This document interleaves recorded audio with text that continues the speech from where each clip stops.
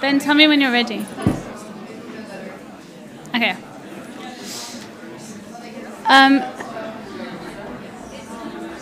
There's some seats here. You can sit here. Okay. Hi, everyone.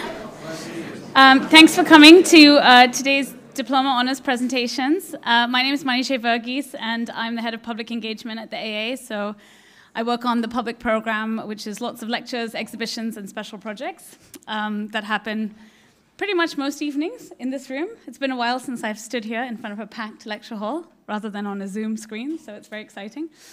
And I also teach a diploma unit here at the AA. But this event is an annual occurrence. I work on the public program, which always happens at the start of every year. And in addition to working and teaching here, I also studied here. And I kind of remember sitting in your seats many years ago. And during my own introduction week and watching the honours students at the time present their projects. And I think I had like a mixture of kind of excitement and panic in my stomach at the time, whether I'd ever be able to do a project like theirs. And, but I think you'll find that they all felt like that as well during their own introduction week. And here they are today as AA graduates, ready to discuss their projects and present them to you.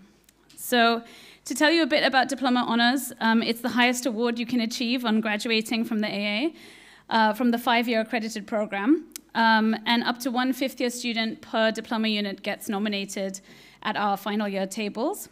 And then it's like on the penultimate Friday of the academic year, they all do a 10-minute presentation to all the diploma tutors, and they talk about the kind of value, relevance, and the premise of their project. And the tutors then go away to vote on who would get diploma honours, and the projects are then announced, followed by much celebration, which last year finally returned to the AA Terrace. And it's one of my favorite days of the year because you get to see a real cross-section throughout the school, and the whole school comes to kind of watch the presentations and participate. And so it's a nice kind of way to bookend the year, that we end the year with the diploma presentations and then start a new year by seeing those same projects again. So 6 projects this year were awarded Diploma with Honours, and they really manifest the breadth of interests across the school. I'll give a brief summary, but then they'll each do their 10-minute presentations for you. So Sinan from Diploma 14 reinserts the patio into the Katchi Abadi, or the squatter settlements of Karachi, Pakistan. Ylam proposes a new agricultural framework of temporary ownership, interdependent strips of land, and retrofitted users in Brittany and France. James sets in motion a practice positioning the architect as mediator between human and non-human worlds, which he tests within brownfield sites over 200 years across London. Thomas looked to transform the architecture of the house from a complicit weapon and place of violence into a safe space as a home of refuge for survivors of domestic abuse, while Amaya becomes the material broker, connecting a material reseller with a demolition contractor to ensure the reclamation of York stone paving from a demolition on Fleet Street in London. And Tetsuya introduces a new horticultural community in a former coalfield in response to the Levelling Up white paper issued by the UK government in 2022 as an alternative architectural approach for collective living in rural conditions. So today, Thomas, James, Tetsuya, and Sinan are here to present their projects to you, and Amaya has sent a pre-recorded presentation because she's not in London. Ylam, unfortunately, is not able to be here today, but we'll hopefully bring her in at some point later in the year to present her project.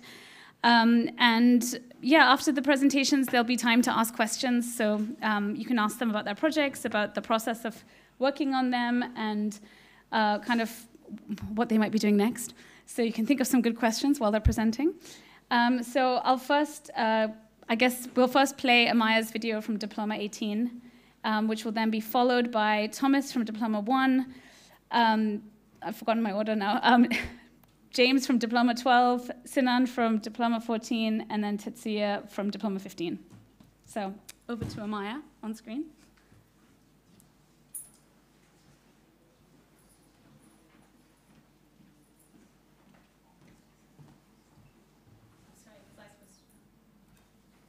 No.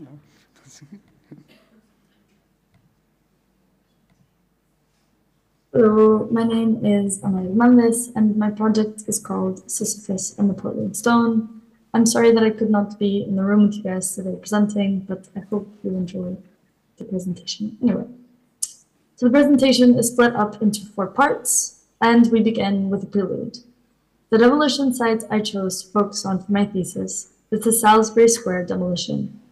Situated in Fleet Street, the demolition comprised of 9 buildings total, and it will make way for the City of London's new Justice Quarters designed by Eric Perry Architects. As a unit exercise, we were asked to make a material audit with all materials that we believe to have reuse potential on site. Eager to know if these materials had any value in the reclamation market, I decided to give some reclamation dealers a call to find out. Do you guys still take London stock bricks? Yeah, are they the red ones, are they? Or They're the yellow ones. yellow? Yeah, we do. That's the only kind of thing we're looking to buy in at the moment, kind of brick. Certainly bricks are worth fortunes at the moment. Any brick at all sells easily, and all stone, slate, and stuff like that. Do you take doors as well? We do, yeah. I don't think the fixtures and fittings. So all the waste access door panels. What's the thing that installs the most? Glass partitions. Great, there's a lot in this paper. So after contacting 8 dealers, I took the opportunity to send them the material audit that was previously made, and I helped the interested resellers schedule site visits with the demolition contractors directly. As a result, 500 meters squared of Yorkstone paving were reclaimed from site.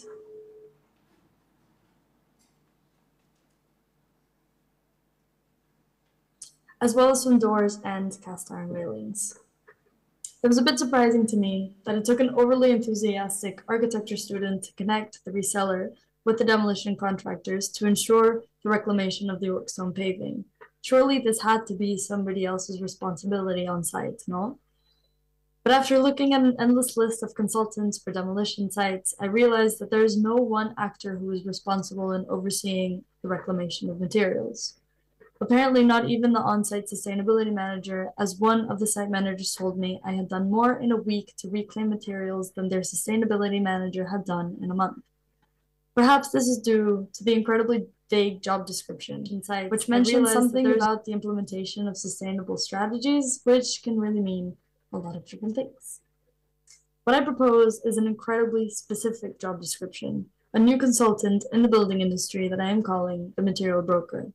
A material broker facilitates negotiations between material resellers, demolition contractors, architects, and their clients to promote the reclamation of our existing building stock. Ensuring material salvage is the sole responsibility of this consultant, and of course, everything that comes with it. The reason why this is such a crucial role is because many material reuse ambitions start out quite strong, but are left to the stamina of the other actors in the ecosystem. Inertia takes hold, and the actors become increasingly busy, and the reuse ambitions begin to crumble until there are none left.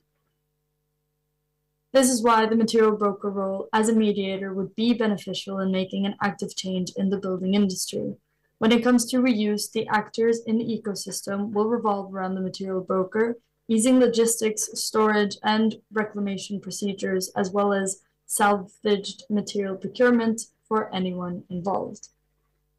So, not only had I been conceptually developing this new role, but throughout my whole final academic year, I had actively been performing as one. First, with reclamation of the Yorkstone paving. Second, with the attempted reclamation of the Portland stone found on both 80 and 71 Fleet Street. The reason why I chose the Portland stone facade over any other material was because when looking into the planning application documents, I found that there were written intentions brought forward by the City of London to reclaim the Portland stone without downcycling for on or off-site reuse. It's kind of a big deal that these ambitions were made their way into the planning application documents in the first place. However, upon further investigation, I understood that there was no one actually doing anything to find interested buyers, and I was clearly not having any of that. From this moment on, I took it upon myself to help the Celt Spray and the City of London reclaim the Portland stone facade. The diagram you see on the screen is a representation of what I did towards reclaiming the stone throughout my whole academic year. I have sent 93 emails, made 38 phone calls, 22 site visits, and have over 5 hours of audio recordings from various interviews. I have talked to stone conservationists, stone masons, stone enthusiasts, geologists, resellers, demolition contractors, demolition operatives, sustainability managers, architects, and their receptionists. I have met eccentric artists living in Portland that like to call me at 10 p.m. on Sunday with questions regarding the stone. I've contacted businesses from established quarries to random people on Facebook. One architect even informed me that someone might have marked my email as spam, probably because I was sending too many mass emails to the City of London trying to get their attention. And this, by the way, was our email thread after that.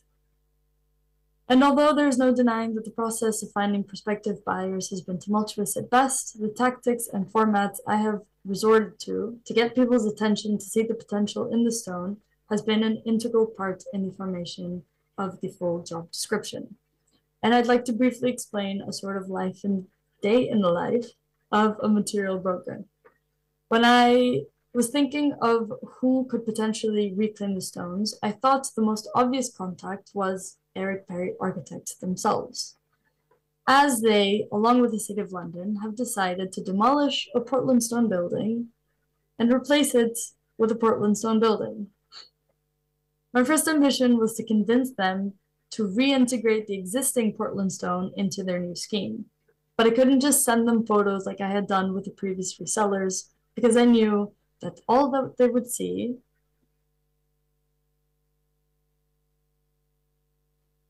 was a whole lot of ornament, which clearly clashes with the Eric Perry cool aesthetic. Or does it? What better way to convince architects than through design? My theory was that if I designed the stone reintegration well enough into their new scheme and presented it to them, that they would be so impressed and want to salvage the stones themselves.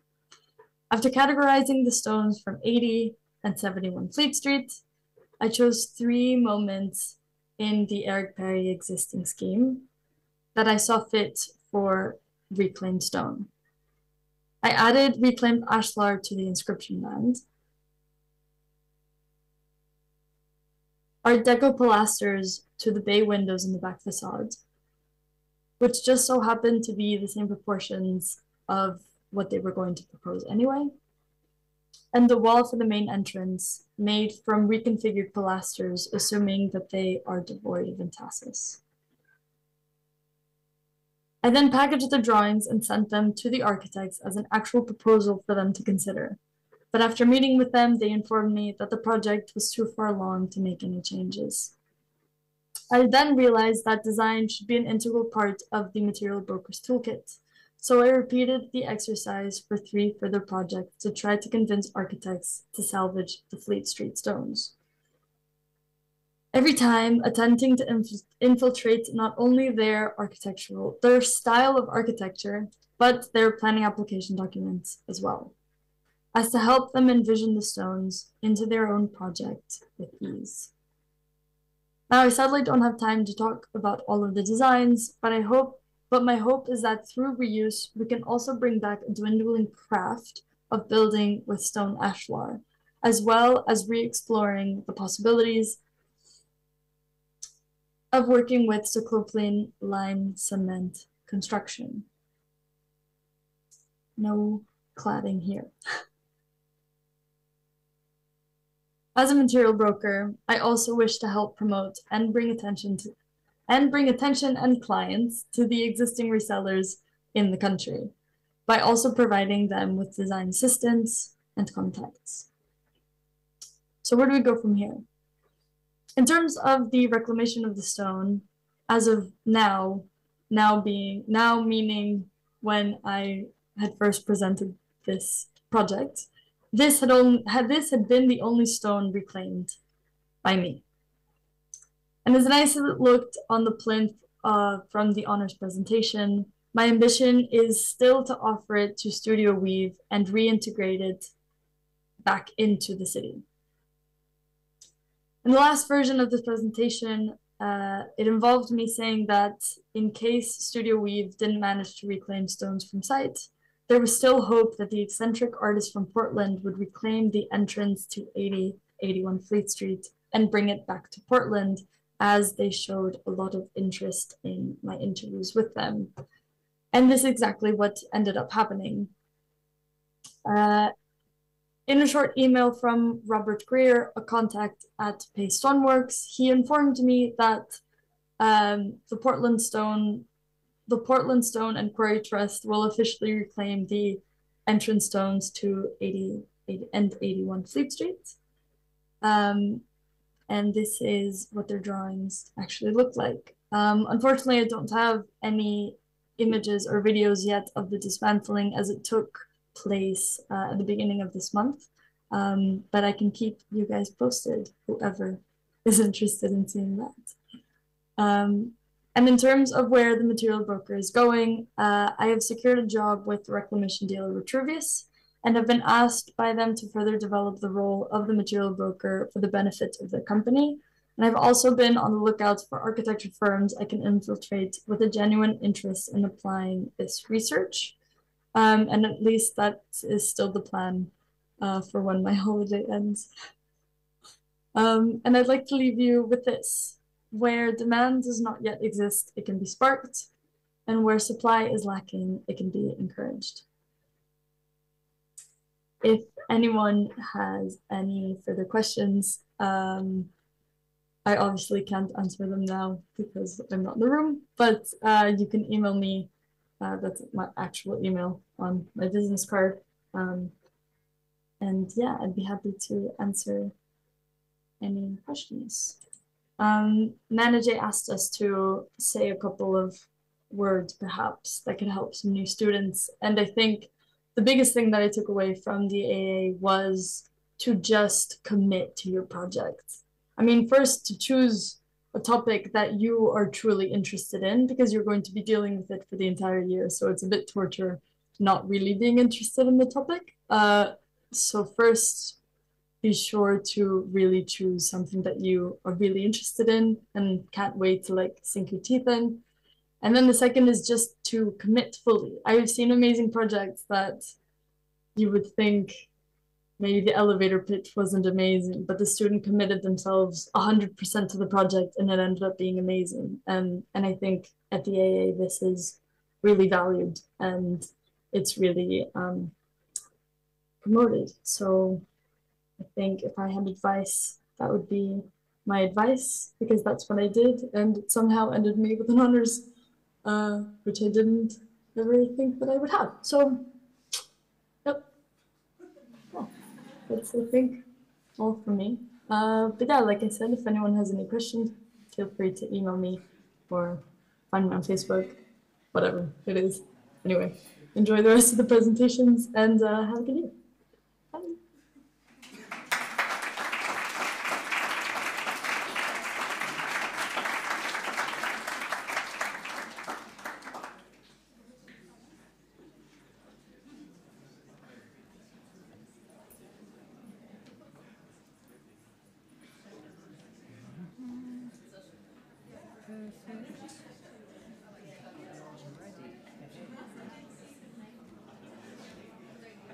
Should be able to have your notes here on the side.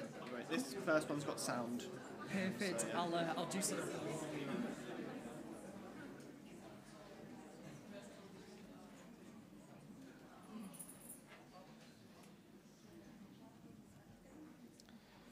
Yeah. Okay. Yeah, hello everyone. I remember very well on my first week seen the honours presentations and thinking how incredible they were. I still don't think that my project fits within that category, so something's happened along the way, but yeah, I think the others do, so hopefully you can still get something from today. Just to say that my project has a triggering nature to it, so if anybody needs to step out at any point, then please do feel free to do so. Thank you. He would trap me in the kitchen or somewhere so I couldn't escape. And I knew I was going to get beaten up, and that was it. Every time he walked in the house, I used to shake. I don't know what's happened in an argument, and he got me into the corner of the kitchen and he grabbed a knife. I know once he really shoved me in the kitchen, and the corner clink on the old cabinets went right into my back and cut all my back. But the home became in the way. Architectural literature often describes the home as a haven, a castle beyond closed doors. However, this viewpoint has been reconsidered since the 2020 national lockdown. With the rise in offences of domestic abuse across 80% of England, the process of temporary lockdown and permanent increase to home working has turned the haven into an epicentre of threat as abuse has become veiled by bricks and mortar. As a result, this project retrofits existing social housing as a post-domestic abuse response for survivors fleeing their homes. Offences of domestic abuse intended to question the role architecture plays in the recovery of the survivor. The project rethinks architectural triggers and proposes spatial support through the design of new happenings. Acknowledging abuse itself as wholly the responsibility of the perpetrator, this project firstly questions what role architecture has played in the events of domestic abuse, and secondly, what role architecture is able to play as a support in the process of recovery for the abuse survivor. Having personally conducted interviews with survivors and experts, I became aware to the extent at which abuse takes place even within my own neighbourhood. With interviews established through the Nextdoor app and further through word of mouth, the project became a long-term study as opposed to a 12-month student thesis. Working closely with the survivor to question the role that architecture has in domestic abuse.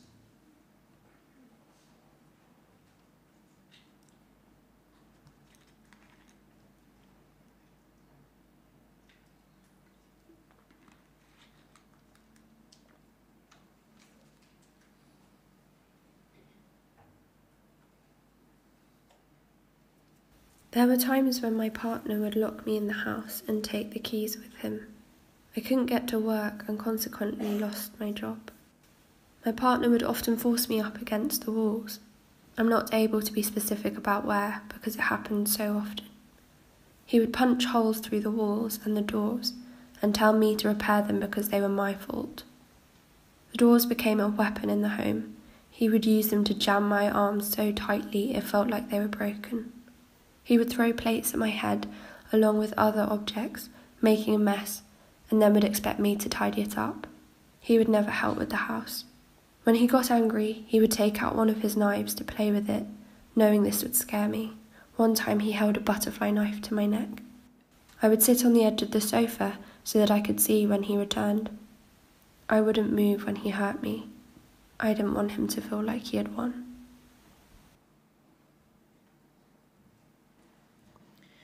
Interviews with survivors speak of a series of architectural fragments used in abuse. Made evident through 3D reconstructions, these conversations have been translated into a spatial reading in order to clearly correlate the common trends of how the home has been used as a weapon. Although not the cause of abuse, the inseparable link between the home and abuse trauma has become a pertinent subject for the architect. The balustrade used to break ribs, heat sources used to burn hands, and kitchen counters used to cut open the back of survivors are just a few accounts told in conversation.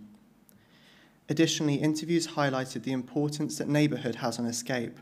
Evident through one interviewee being continually beaten, she climbed out of her apartment onto the scaffolding to a neighbour's flat. She returned home where the abuser had been hiding in the loft. She fled again to the neighbour, who contacted the police and made an arrest. Historically, refuge shelters provide short-term support. However, a shortage in permanent housing has meant the overcrowded shelter is refusing entry. In 2021, the UK government responded with the Domestic Abuse Act, giving priority to the survivor into social housing. Nevertheless, with no spatial criteria, the Act excludes the architect from the conversation through its terminology and definitions. Consequently, social housing as a long-term solution for many is ill-favoured or even worse than staying with the abuser. Social housing typologies reveal the inappropriate spatial conditions for post-abuse, with the terrace triggering through public windows, the low-rise by sterile stairways and hard surfaces, and the high-rise through thick concrete walls and disjointed public views. Social housing as a response is currently delaying recovery. In line with the Domestic Abuse Act, this project proposes a retrofit to existing housing according to a scale of funding. The materials and building methods reduce costs and construction time, allowing for the proposal to become an economically viable option. The proposal is designed to allow local authorities to working up to 4 different capacities. From fabrication through to fragments of urban recovery, the proposal creates social overlaps within existing neighbourhoods. The domestic space supports gradual recovery in the existing building through retrofits such as the balcony as the first moments of leaving the home. The design of non-typical windows and split-level staircases supports a feeling of safety for those with PTSD. And further, the shared kitchen learns from existing shelters, enabling conversation with the adjoining neighbour having experienced similar events of abuse. The project is set out to support the recovery of those affected by abuse. However, in turn, the design re-engages with the existing community of social housing. Using height as a threshold for safety, on-site shared facilities such as allotments, swimming centres and the creche provide alternative routines within the existing estate to support the process of recovery through engagement, retrofitting the existing building and rooftop to better enable social crossovers. Each estate works with already established stakeholders alongside local authorities, as I've already contacted, and the project responds at both small and large scales. Prior to construction, the design process offers a one-to-one built fragment as a tool for further conversation.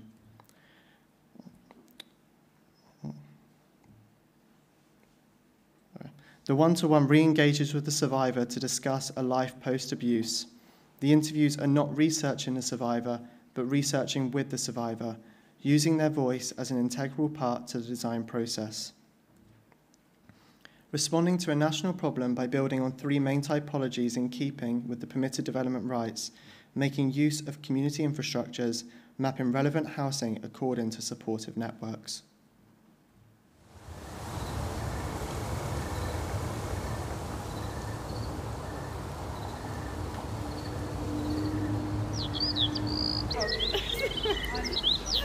I like to come out here in the mornings, see what's going on outside. Who's already up and out, and then head back in and start the day.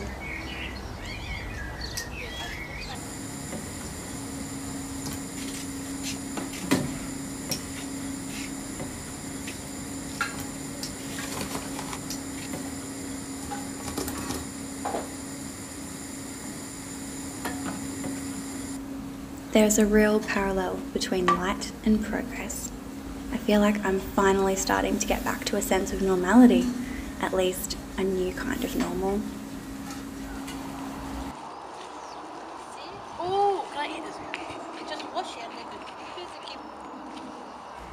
I feel best when my mind is busy and doing something. When I'm alone at home, things always seem much harder. So I come out here, mainly to occupy my mind, to help forget, and to also start something new, spending time with my neighbours.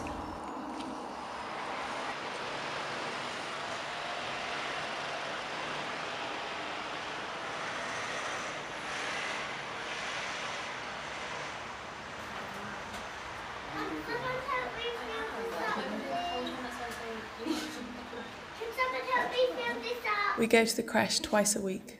It's an hour or 2 where she's happy playing with her friends, and I can just unwind with a cup of tea along with any other parents that want to stay.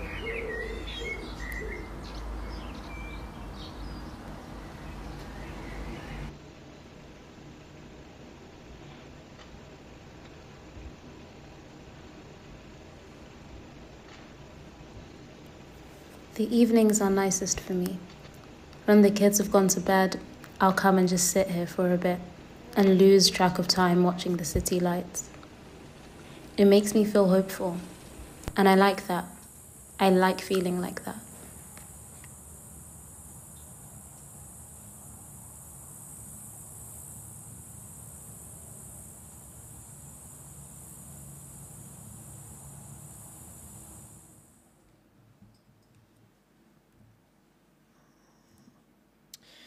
It's architecture that provides the stage set for domestic abuse and provides the tools of violence for abuse. Architecture gives the abuser the privacy and power to perpetrate their violence, and it is architecture that casts the characters of abuser, abused, and the peripheral reticent neighbour. Therefore, it's imperative to question the role of architecture within domestic abuse, and consequently the role it must play to become an architectural antonym, transitioning the house for the survivor from a place of violence to a home of refuge. So just to finish up with a few thoughts, kind of finishing the studies, and a few thoughts, and a few kind of behind the scenes of how I produced the work. The process that I used began through talking with people. It was through conversations with social housing tenants, and then particularly a conversation with the mother of a girl in the youth group that I led, that then led me to the study into the lives of survivors of domestic abuse and the role that architecture can play. The aim of my work is always to use the skills of the architect to help the lives of those around me, and I do this by working as collaboratively with the community as possible. The medium I used was to involve the stories of real people as much as possible, so as a result I chose to blur the boundaries between real footage and storytelling devices to present the project. Working a lot with green screen imagery and conversations with survivors to tell their story using the tools of the architect.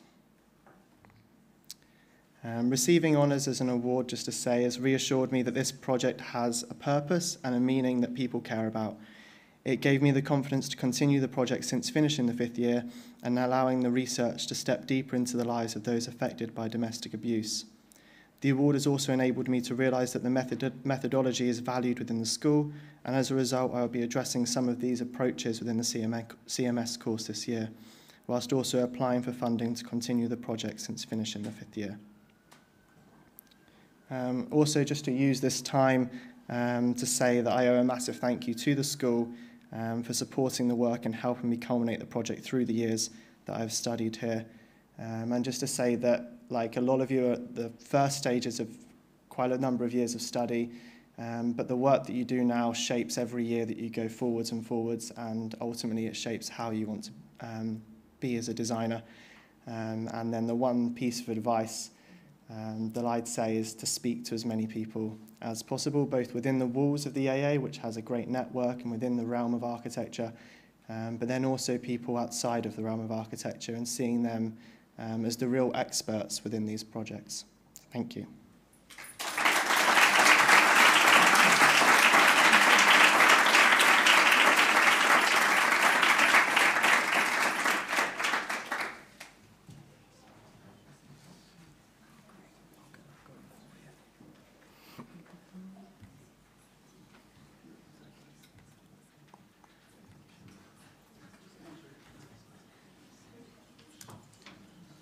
Sounds good. Sounds good.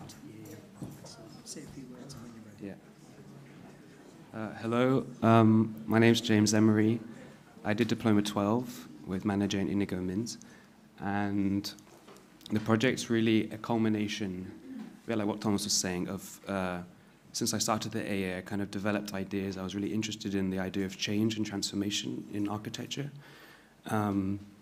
particularly in the knowledge of how many practices in the world operate. Is they sort of they think of architecture as more of a static thing that should be built and then remain that way forever, and which sort of is contrary to the ideas of sort of entropy, where there's sort of everything is energy is always being dissipated and eventually becomes heat, one of the most chaotic states.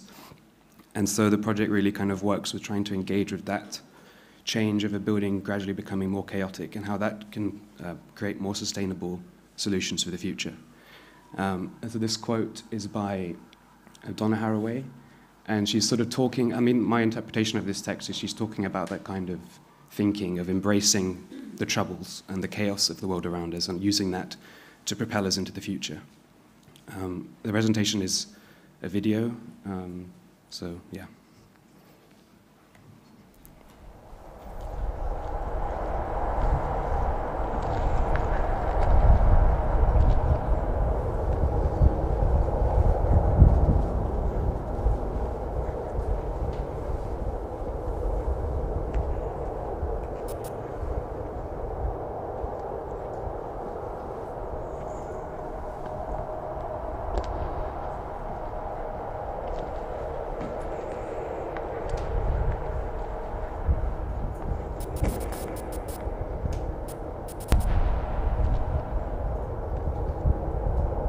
The universe is 13.8 billion years old, unmeasurably big and expanding. Life first emerged on Earth 4.28 billion years ago. Humans have only been in existence for the last 300,000 years. We are yet to discover life anywhere else. Human action, rooted in an instinctual drive for dominance and control, is becoming deadly. As is well known, this is causing unprecedented biodiversity losses, severely threatening the existence of all life on Earth. Learning to change our behavior is a difficult challenge, but now our survival vitally depends on it. In 1990, the French philosopher Michel Serres put forward his notion of a natural contract to symbiosis, in which our relationship to things would set aside mastery and possession in favor of admiring attention, reciprocity, contemplation, and respect.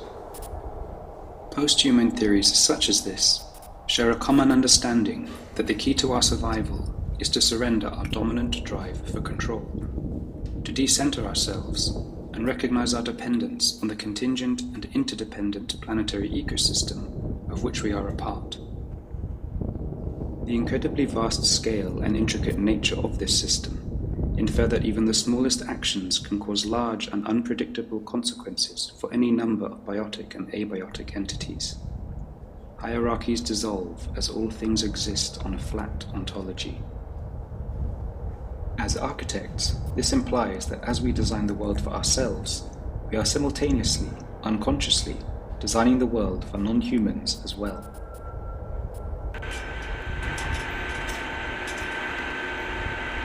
No longer can we afford to design as if we exist in isolation. We need to decenter the human client in favor of wider ecological integration. But given the impossibility of ever knowing exactly how non-humans experience the world, how tenable is it to design for them? How can an architecture work at multiple scales and time spans appropriate for non-human life? And, given the vast interdependencies of the system, which non-humans deserve more attention than any other? The City of London serves as a microcosm of the global ecological and existential crisis, with the lowest biodiversity levels in the UK. This lack of biodiversity, compounded by the relentless spread of the city's infrastructure and rising human population, is increasing flood risk, heat island microclimates, and pollution levels, all of which are at critically dangerous levels for human health. 2,997 brownfield sites, covering 26.42 kilometers squared of land, form some of the last havens for non-human biodiversity. Although these sites may appear vacant to the casual human eye, these sites are teeming with life. The large expanses of bare, heat-retaining concrete provide crucial habitats for at least 15% of the UK's nationally scarce invertebrates, including the streaked bombardier beetle, the distinguished jumping spider, and the brown-banded carder-bee. Since the ecological importance of these sites is not widely understood, they are constantly under threat from fly tipping and heavy housing developments for a city already 18 times more crowded than any other in the UK. Recognizing the urgent value high biodiversity levels hold, this project seeks to safeguard these brownfield sites as ecological reserves by the erection of anti-human wall systems. Comprising three typologies, The wall structures are positioned according to wind load and monitored traffic levels. A perforated wall for animal and plant access. A more protective wall to guard against heavy traffic levels and wind loads. And a building typology for human intervention.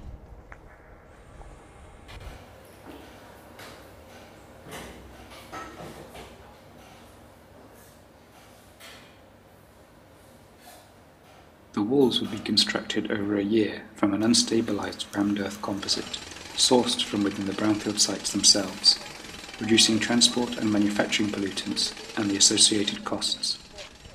Designed apertures in the wall would allow the free passage of plant and animal life to enter the sites at will.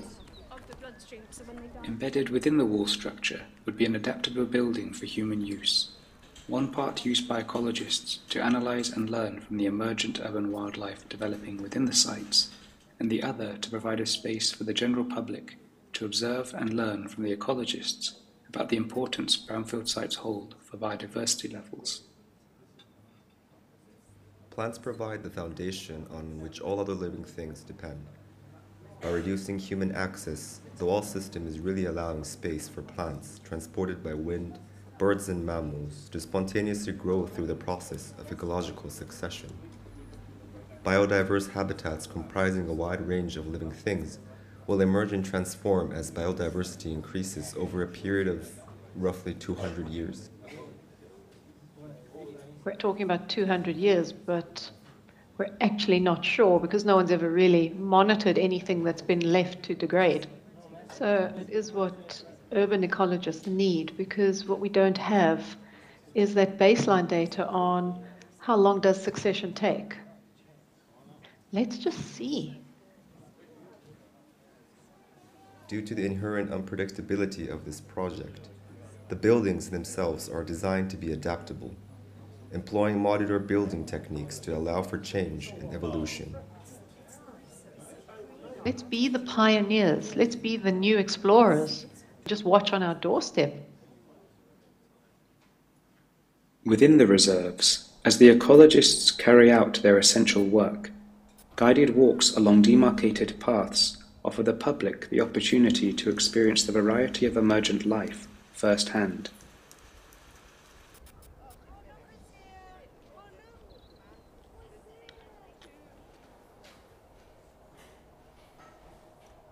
Over the course of the first 50 to 60 years, as ecological succession takes hold, first lichens neutralize the concrete, allowing mosses to settle. These then form surface soils for pioneer rudderroll plants to break the ground with their root systems, making way for larger secondary successional plant species, all the while forming more resilient levels of biodiversity. We're not preserving the past. We want the future to take over. Outside the reserves, over a period of 70 to 100 years, natural erosion from wind and rain allow openings in the walls to emerge at specifically choreographed locations, forming gateways for free human access as the sites reach resilient levels of biodiversity. Now that the sites are no longer under restricted access, designed adaptability allows the buildings to freely change program. These might range from provision for local businesses, short-stay accommodation, or gathering spaces for human and non-human life. As time moves on, the agency of the architect dwindles, as the vitality of the ecosystem shifts the site's identities moment to moment. The process of ecological succession becomes the architect.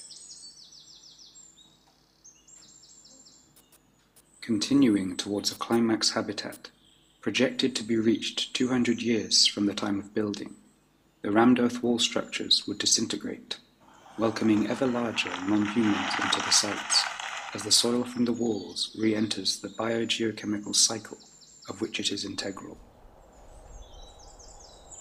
As the walls disintegrate, the plant and animal life within the sites gain increased agency to spread to nearby green corridors. As these biodiverse reservoirs develop across London, they form part of a green network, prizing open the space urgently needed for non-human inhabitation.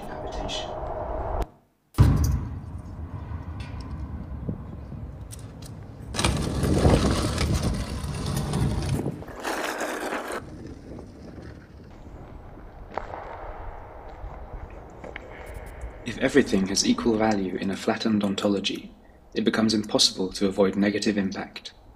To this end, the project itself is less concerned with finding architectural resolve, believing this to be impossible, and rather proposes the development of a practice positioning the architect as a mediator between the human and non-human worlds. This calls for the architect to embrace uncertainty in partnership with the processes of ecological succession, to think in extended periods of time regarding the succession of the material and social structures we put in place. The architect's agency will always cede to the processes of ecological succession. Isn't it time we embrace that?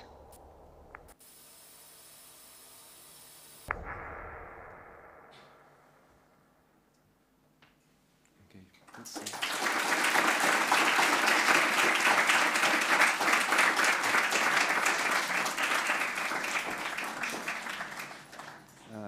Okay, yeah. So my advice for Diploma Honours, I never expected to get Diploma Honours, and I remember also being in this room in third year, my first year at the school, and it was quite intimidating to see these presentations, but it was also very inspiring, and I hope this can be inspiring to some people here. I think it's definitely not something you should aim for, in a sense, Diploma Honours. I think it more should encourage you to be disciplined, but also to have fun at the same time. And I think if you can do those things in this school, that's the best you can achieve. And the Diploma Honours is a nice thing to receive, but it doesn't really, it's not something to overly fetishize, I think. Yeah. Also, I think the advice Tom had about talking to as many people as you can in the school is great. That really helped me a lot. Everyone is so willing to help here with any problems or issues you have. I've had amazing support. So yeah, thank you.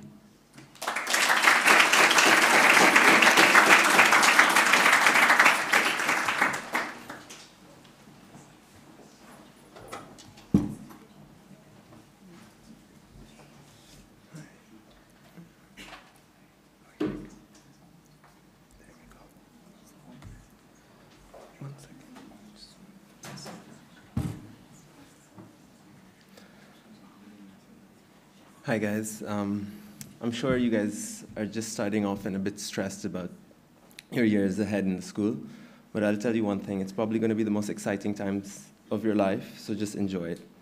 And I'm just going to start off by showing you my project, which has been a culmination of a study of domesticity over a few years at the school, and culminated with a project about public housing in Karachi. So the project is titled Avoid, Reintroducing the Patio to Karachi, in which I observed the city through the dwelling type and its ability to provide respite in a dense urban fabric. The project uses the patio as a void space for mediation during both the building and inhabitation of a public housing scheme in Karachi. In order to interpret this void, I would like to discuss how housing has homogenized itself into a debate of autonomy and governance in the building environment. This discourse is divided into two major philosophies.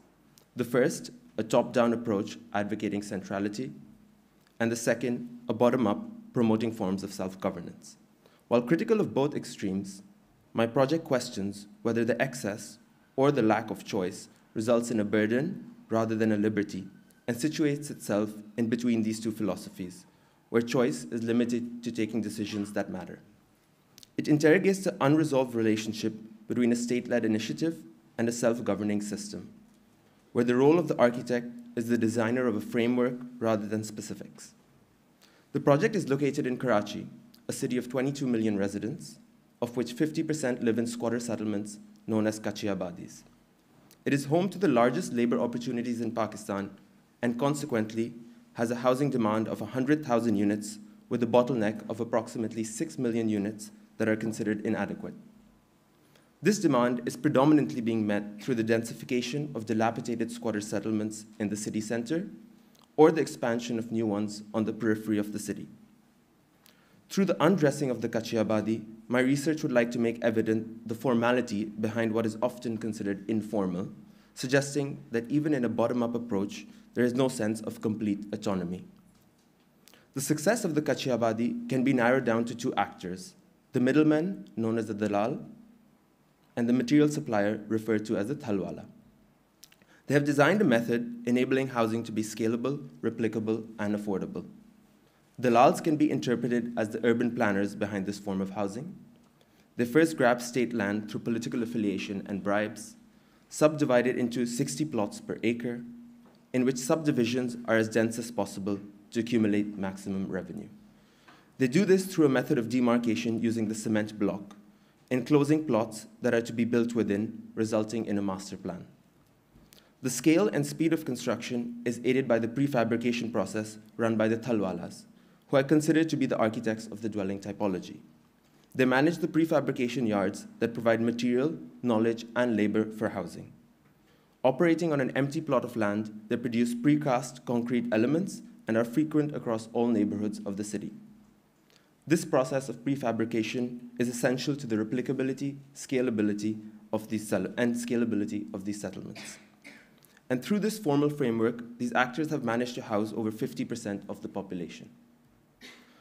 This procedure, though highly efficient, lays out a sequence of problems.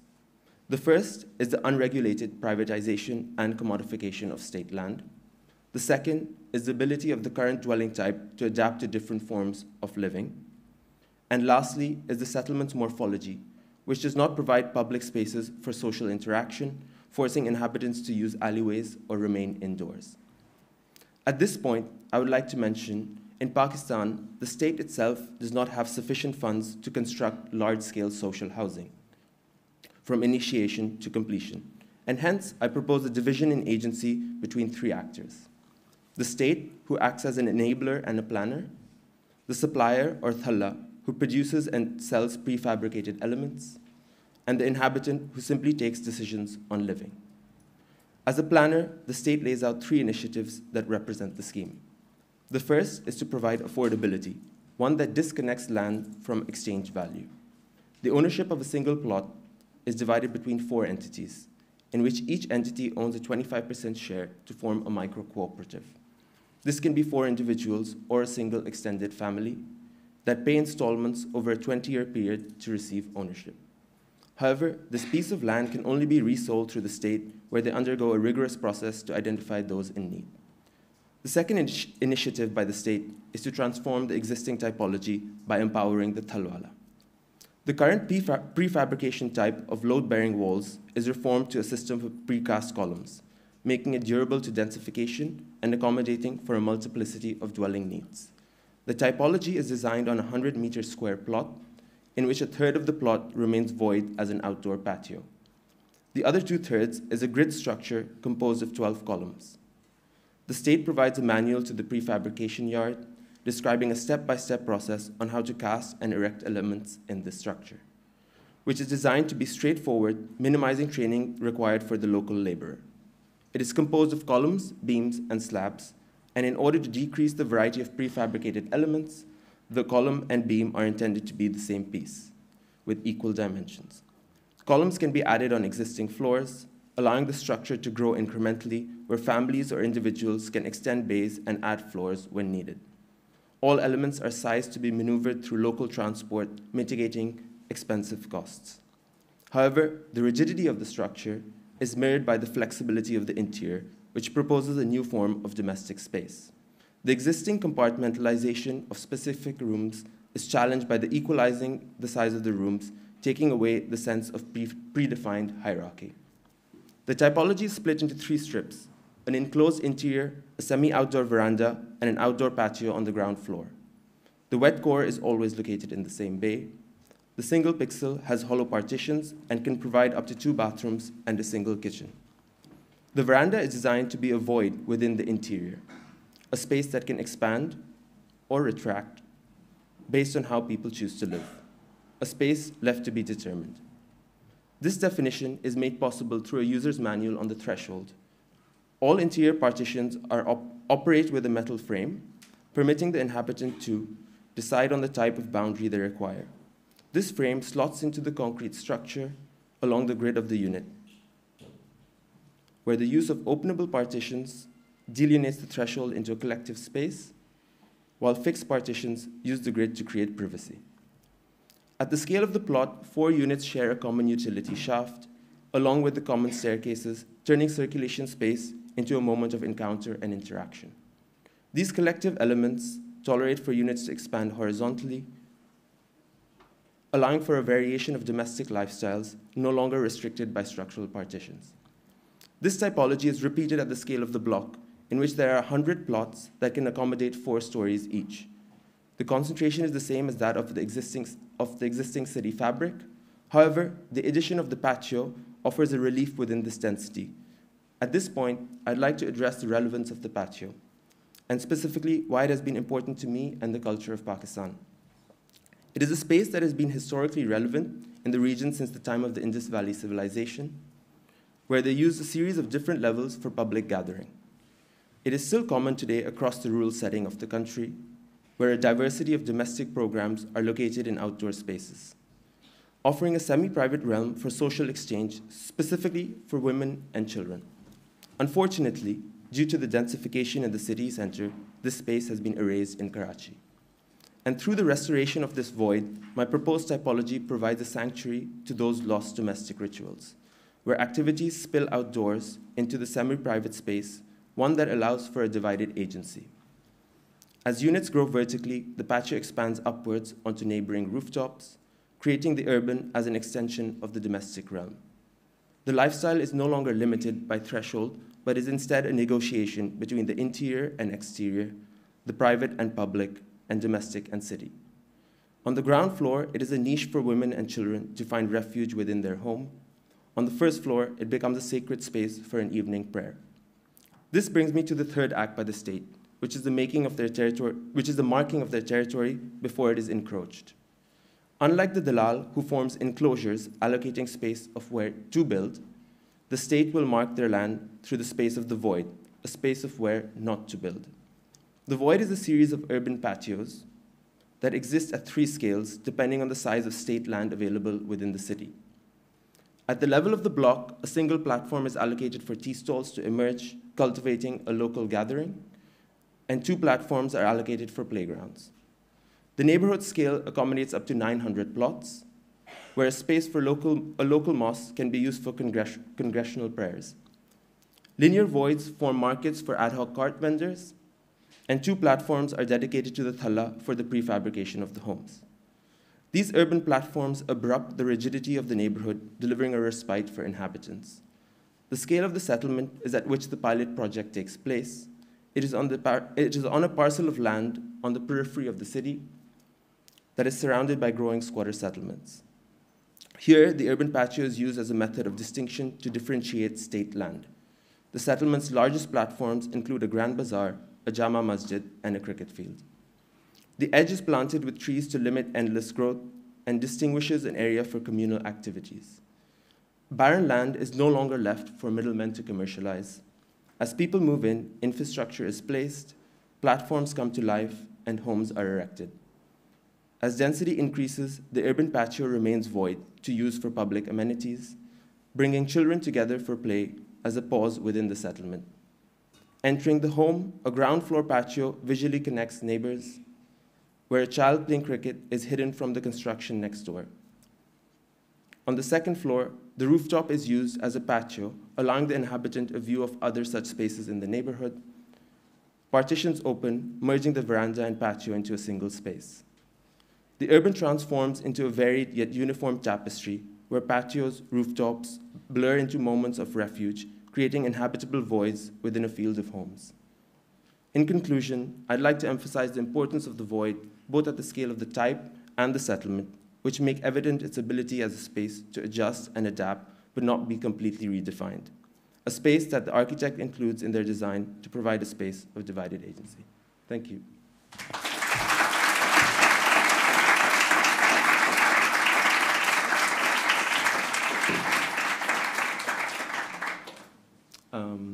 So once again, I'd like to reiterate what Thomas and James said.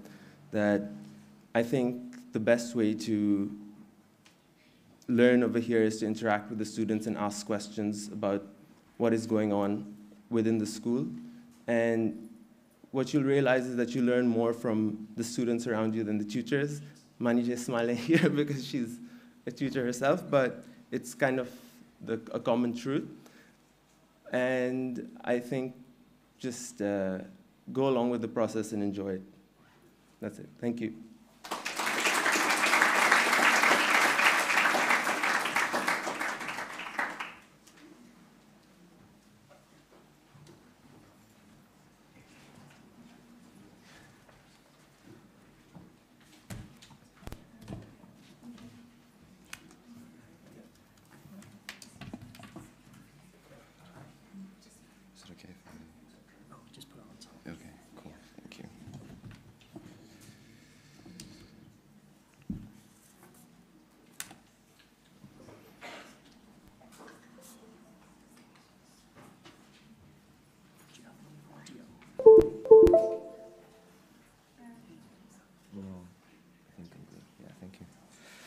Hello,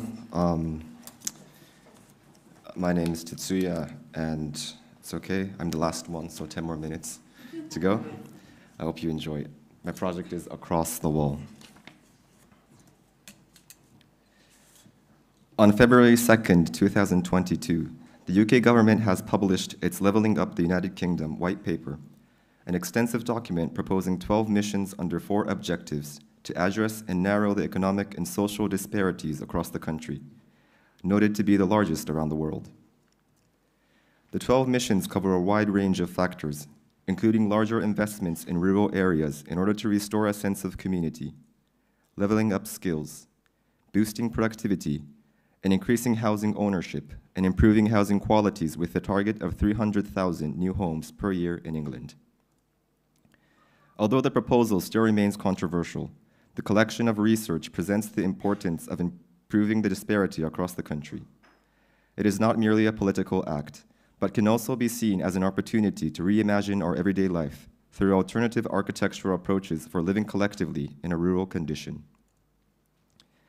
The project would explore this notion by introducing a new horticultural community in a former coalfield, where their social, economic, and communicative knot had been loosened by the closure of mining facilities in the early 2000s.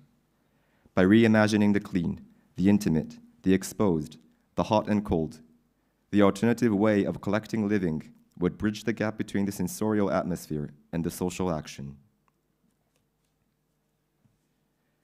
According to the UK Coal Authority, 1/4 of the population of our country lives in a coalfield, where a majority are under economic deprivation and population aging ever since the closure of the mining production. The project is situated in West Cumbria, a former coalfield in northwest England, adjacent to the coastal town, Whitehaven. With a history of mining production, the site is currently a brownfield with remains of concrete and tarmac slabs from the past. In 2007, the local authority announced a future plan to regenerate the mining production.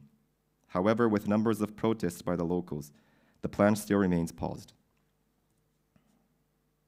As a counter-proposal to this planning, the project would explore the idea of horticulture as an intervention for boosting productivity and restoring a sense of community in a formal mining site. The history of kitchen gardens first appeared in Britain in the Roman era. By 17th century, the interest to harvest more diverse range of fruits and vegetables led to the invention of various passive heating techniques, enabling products originated in the Mediterranean area to be grown in various climate conditions. With this method, numbers of regions across Europe successfully became a recognized area for horticultural production, despite their severe climate condition. These communities involved various trades other than horticulturists, such as carpenters and plumbers, in order to maintain their orchards within their own neighborhood. The project would reimagine this relationship between horticulture and collective living by introducing an alternative wall system, creating a landscape of dwelling and fruit production. The landscape consists of 2 wall typologies, an active heating wall running from north to south, and a passive heating wall running from west to east. The active heating wall uses the geothermal heat from the abandoned mining water existing underground of West Cumbria Mining, located in the north edge of the site. The passive heating walls would apply the fruit wall method, capturing the radiation heat during the daytime and slowly releasing it to the other side in the nighttime. These two wall types are built in various distances in order to create variety of microclimate conditions for different products grown across the site. By using the topsoil from the site, the rammed earth walls would contribute to the remediation of the contaminated ground condition. In reaction to the spoon-shaped topography, the walls are constructed to be the same level, creating a new horizon across the site. By keeping the wall height consistent, depending on the location, the wall height would become a suitable place for congregation, or a height creating an inhabitable space. The roofs for the homes are sunken to not disturb the sunlight reaching to the garden space, and in locations where the topography further deepens, communal programs are organized with an atmosphere with a higher ceiling. The geothermal walls are fringed, avoiding the concrete remains, having the passive heating walls woven between, creating various conditions for both indoor and outdoor programs. 99 homes are divided into 3 clusters. The east cluster most active during the warm seasons, producing summer fruits at their outdoor fields. The south cluster maintaining citrus products suitable to be grown in indoor greenhouses and orangeries in cold seasons. And the north cluster responsible for smaller scale productions and garden spaces scattered around the area. The 3 clusters additionally share larger production fields, which are connected by the main distribution line led to the factory, where harvested fruits are processed into marketable products for the public market. Social programs are located between the clusters as a framework for the civic life in sight. And the pivotal strip on the east becomes an opportunity for further civic and economic development, acting as a connection with the existing settlement. The variety of production in both scale and seasons create an interdependency between 3 clusters, and the production flow would influence the existing settlement around the site, gradually transforming the entire neighborhood into a market town. Looking into the formation of clusters, a loop circulation is organized having squares or courtyard spaces branching out in order to reach to each home. Both the circulation and squares occasionally run through individual garden spaces or workshops to allow interactions between the inhabitants in their everyday life. The passive heating walls woven between the active heating walls form a variety of fragmented spaces across the cluster. Variations of homes are composed through combining these fragments of spaces, allowing inhabitants with different trades and lifestyle to come together. In some homes, room would be connected through a passage, demonstrating the experience of compaction and expansion of space from getting to the bedroom from the living room.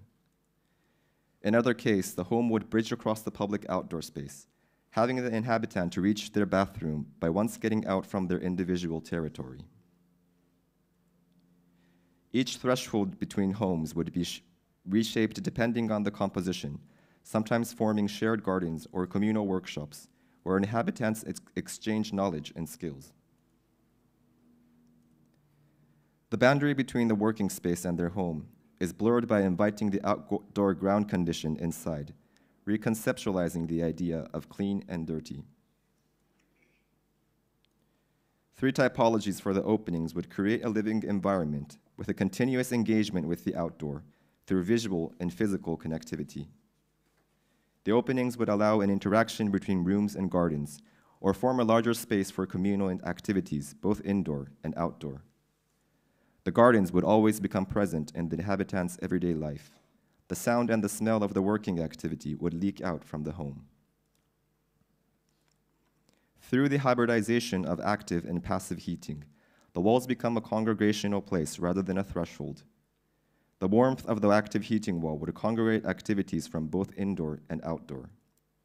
The passive heating walls would also function as a wall where the excessive heat from one's domestic activity could become exchangeable, sometimes feeding warmth for the plants or their neighbors.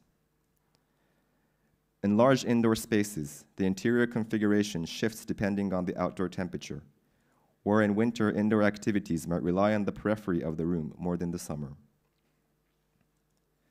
Domestic activities will spill out from the home in warmer seasons, forming a congregational moment with the neighbors under the sun. The home is no more an enclosed box with a steady state condition throughout the year, but becomes open to the seasonal and climatic shift, encouraging the domestic activities to become responsive to the outdoor environment. One would share his afternoon with a neighbor at his window sill, over a cup of tea and an orange picked in the morning. Homes share garden spaces with their neighbors, sometimes enjoying their lunch under one's peach tree in summer. Blocks share communal workshops where tools, skills, and knowledge would be exchanged between different inhabitants. It would share a seasonal feast to celebrate their harvest in the spring, and an indoor communal space for gatherings in the winter. Different clusters would share the communal field, a moment to interact with inhabitants living far across the site through harvesting. The horticultural community would share one single infrastructure, a landscape of thermal walls running across the entire site. One might be sharing a wall with someone living 900 meters away. The single gesture of configuring thermal walls would loosely connect the entire site, restoring the sense of collectiveness through horticultural production. The variation of homes and hierarchy of sharing allows people with different trades and lifestyle to come together, and the domestic activities to respond to the seasonal shift. The landscape of fruit production in 99 homes would propose an alternative way of collective living, where the conventional notion of work and home, individual and share, warm and cold, and intimate and distant, is reconceptualized across the wall. Thank you.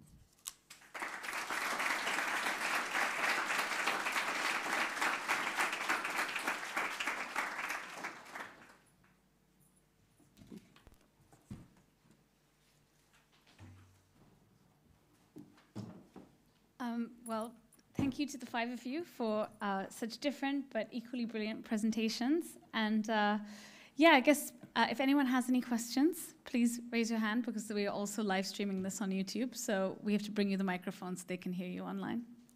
But they will answer your questions, not me. Please, can you guys come up here?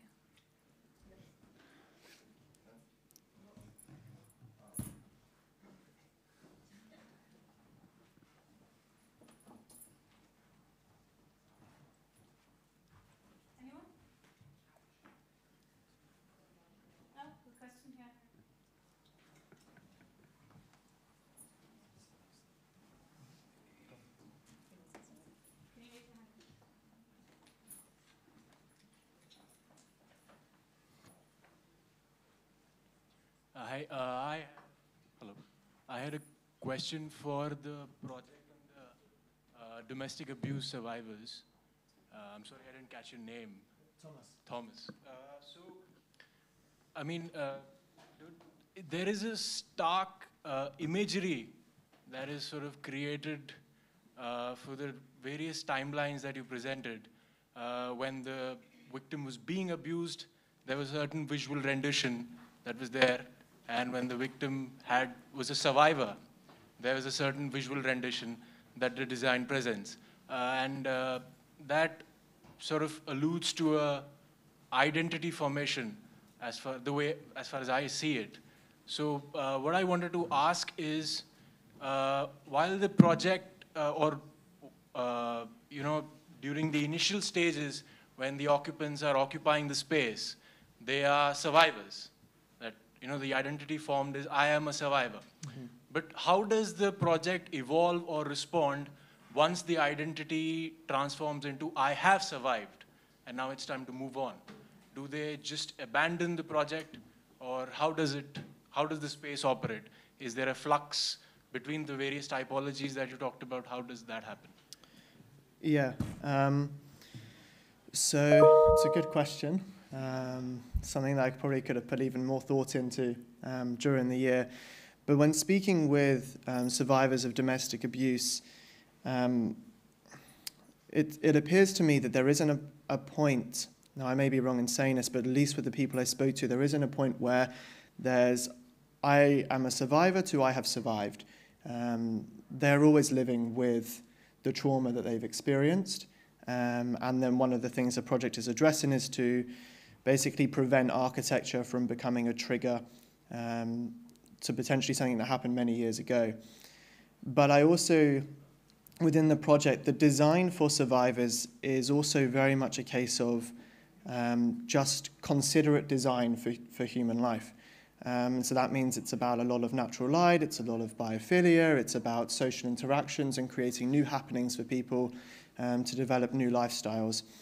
And so the project doesn't come to an end when a person feels like they've recovered. They would still be within that site, unless, of course, they chose to go elsewhere. But the project enables a space for recovery to happen, no matter what stage someone is at. So, hope that answers the question.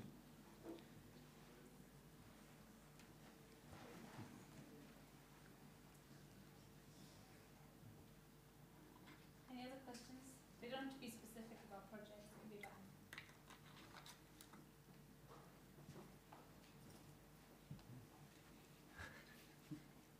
Or maybe you're all really hungry and want to have lunch. And this may be an intimidating format to ask questions in. So maybe you guys can hang around for a bit afterwards and people can come up to you to ask you some questions. But thank you very much again for presenting.